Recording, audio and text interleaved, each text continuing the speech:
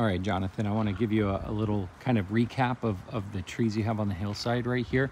Way up in the back, if I'm just going to assume that up to those garbage cans up there is the corner of your property all the way up to the top. And if it isn't quite that much, then you're going to end up with a little bit of extra information. But so you've got the pepper tree up there. This guy right here is an ash, which is probably a sibling of this dude right here. That big guy is an ash tree as well. So we got California pepper, ash, and then another California pepper and another ash. This dude right here is an ash. Then you have a ficus right there. That's a weeping ficus.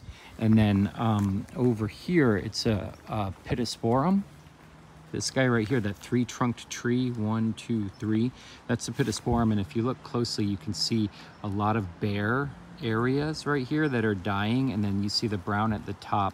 That's really common for pittosporum trees. I have a feeling that, well, that tree is on its way out, and then if you do construction and landscaping over here, it's going to make it worse for that tree. So that one should come out. And then hiding down behind it, there is a Canary Island date palm right there. So you had mentioned on the phone that you're thinking about changing all of this to California native.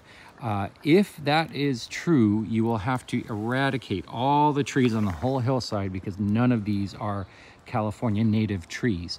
But what you do have, California peppers, which are not from California, by the way, the ash tree and the ficus are all extremely drought tolerant trees. So I would consider maybe having California natives as the filler plants down below, and then using large areas like this big area up here, and then the gap that's going to be left behind after you take the pittosporum tree out, and putting, I mean, honestly, the California coastal live oaks are the classic. They do really well, but they'll get big. They'll fill this whole area right here in a decade's time, maybe 15 years.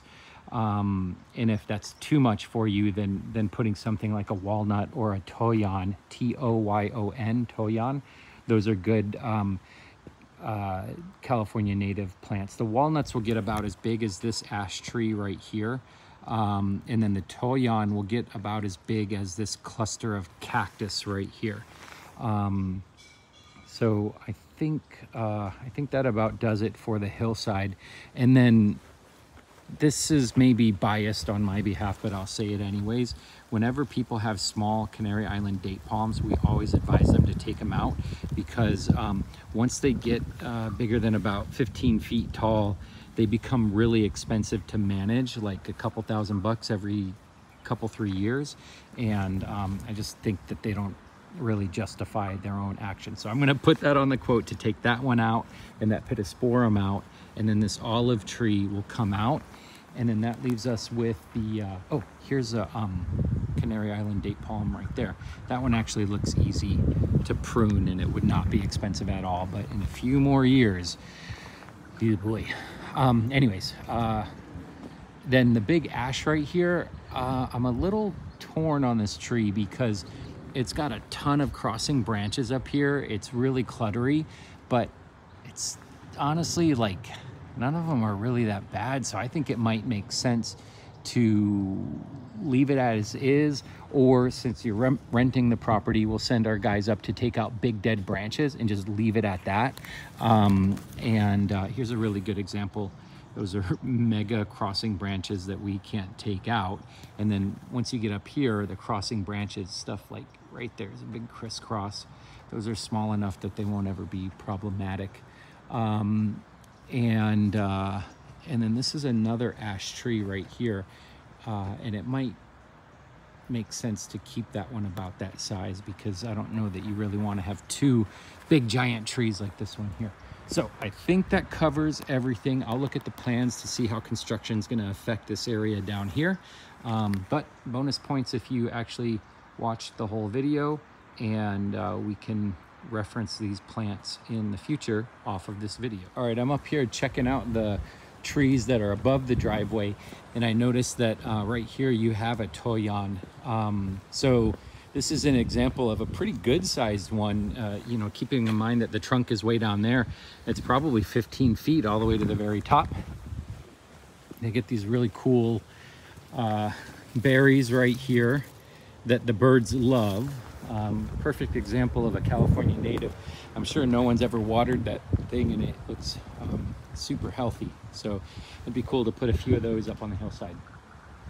This I'm going to give you a quote to take out, because that's another ash tree, and that thing is a monster. I have a feeling there's a bigger one here. Somebody cut it, and then all these sprouts grew up, so we'll cut those back down. And then you have another, this is a pecan tree, that stuff right there, and then this tall sprout right here. It's either a pecan or tree of heaven, but either way, I'm going to add that on the quote. You'll see that on there. So I think that's it.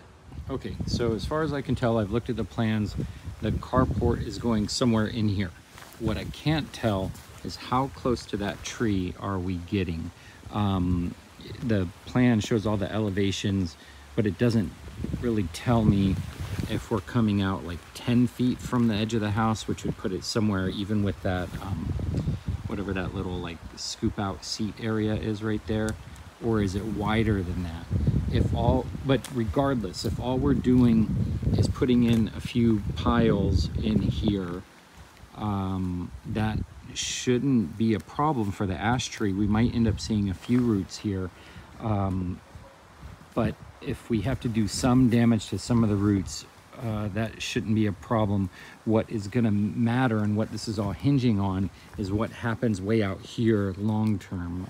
My hunch is that you're putting a carport here because you have plans for that area over there, and if we have to damage roots on one side of the tree, we can be more liberal with that if we can bank on the roots on the other side keeping the tree healthy. But if we're going to take out both sides, that's where we need to be concerned. So right now, to get more into detail here, I think I would need someone to come out and put flags or markers where the piles are actually going to be. And if there's going to be any excavating, which it doesn't look like there is going to be a trench being dug, but if there's going to be a trench being dug, then that changes everything, and we need to talk very differently about this. But if we're just putting piles in here, I think just flagging those and then snapping a picture of it from right here will help me to visualize what's going to happen to the tree. And then some of these branches up here might need to get cut to make room for the carport roof, but that's really a minimal thing and can be dealt with at the time of construction.